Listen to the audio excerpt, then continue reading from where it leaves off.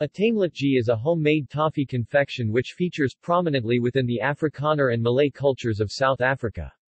The sweet is made from sugar and water which has been boiled until caramelized and then rested to cool to form a hard sweet. There are many variations to the sweet attained by adding almonds, pine nuts or coconut to the recipe. Origin. The tameletjie is one of the oldest confections in South Africa. It originated as a result of importing sugar cane from China and the East and West Indian Islands. The Malay settlers in the Cape were the first to popularize and add different ingredients to the recipe such as pine nuts, which were readily available due to the vast vegetation of pine trees in the Cape.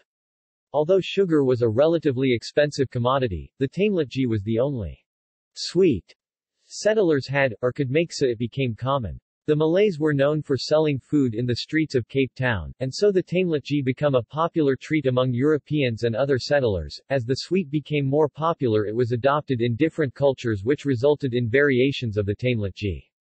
It is popular in different cultures and has a history unlike the sweets found in stores today. Metaphorical use of the term. Tameletjie is a widely used word in Afrikaans language South African media publications and academic articles.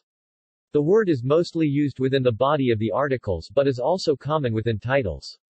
It is also widely used within publications on varying subjects ranging from economic, agriculture and environmental affairs, legal and political affairs, to education, language and religious matters to describe a sticky, tough situation. Ingredients. The sweet is made of sugar, water, and pine nuts or almonds. Pine nuts were originally used, although almonds are a popular alternative. See also. References.